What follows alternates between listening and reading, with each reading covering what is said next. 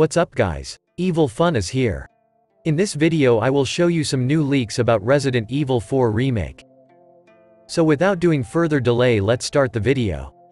The upcoming Resident Evil 4 Remake will have in-game purchases, which has made some people believe the game may feature a multiplayer mode. The Resident Evil 4 Remake will feature in-game purchases, which could mean the survival horror will also come with a multiplayer mode. Set to be one of the biggest releases of 2023, the reimagining of the iconic Resident Evil 4 is something a lot of fans are anticipating. Given the success of the remakes of both the second and third installments in the series, there are high expectations for this upcoming release to make an impact on the genre. The original Resident Evil 4 has been ported to various systems over the years. Launching in 2005, it began life as a GameCube exclusive before it was made available on the PS2. Since then, there's been a successful Nintendo Wii version, as well as ports for Xbox One, PS4, and PC. The game has even been made playable on Android and iOS. The game made quite the splash when it was first released, switching up the formula of the previous three entries and going on to influence horror gaming. As for the remake, Resident Evil 4 is not too far away now, and there's a possibility it may come with multiplayer. According to ESRB, the title will have in-game purchases, particularly on PS4, PS5, and Xbox Series consoles.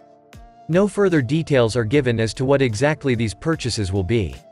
However, seeing as Resident Evil 3 Remake also came with a similar feature, which incidentally also has multiplayer in the guise of Resident Evil Resistance, it could mean Resident Evil 4 Remake will get multiplayer as well.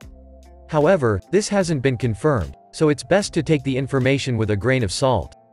Fans are already excited about the game, and if multiplayer is a part of it, that's just one more thing for players to look forward to. However, it's not all smiles, as it was recently discovered that Resident Evil 4 Remake will use Denuvo, the controversial DRM software.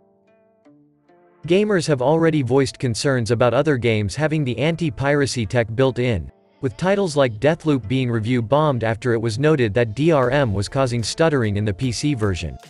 Out of all of Capcom's releases in its flagship horror franchise, many consider Resident Evil 4 the best of the bunch. While some fans think the series went a bit downhill after that, with the 5th and 6th installments leaning heavily towards action, subsequent releases have brought Resident Evil back on track, and the remakes have helped breathe new life into the classic games. That's it for this video. Hope you like this video.